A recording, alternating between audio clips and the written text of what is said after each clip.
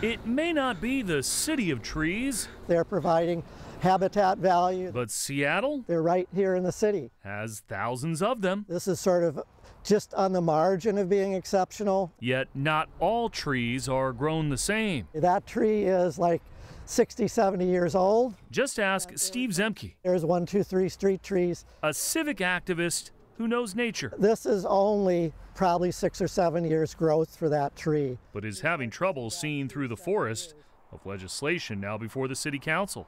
But this ordinance is premature in what they're trying to do. It's a very complex issue. He testified this week to save the trees. Maybe we start with exceptional trees? The council considering new regulations which, depending on who you ask, may make it easier to cut down tall timbers and streamline permitting as the city struggles with growth. There's currently no path forward for an exceptional tree to be removed, but we know that what's happening is then people are getting them designated as hazardous, and then they're removing them. This is sort of just on the margin of being exceptional. Zemke has been stumping to tighten up the legislation to protect the pine cones, cedar, and everything that is evergreen. Which are the survivors in our city. They're the ones that have weathered the rainstorms, the hailstorms, everything that's come down. He believes there is a compromise, knock on wood. We need to discuss what do we consider an exceptional tree. The city council is planning to finalize tree legislation next year,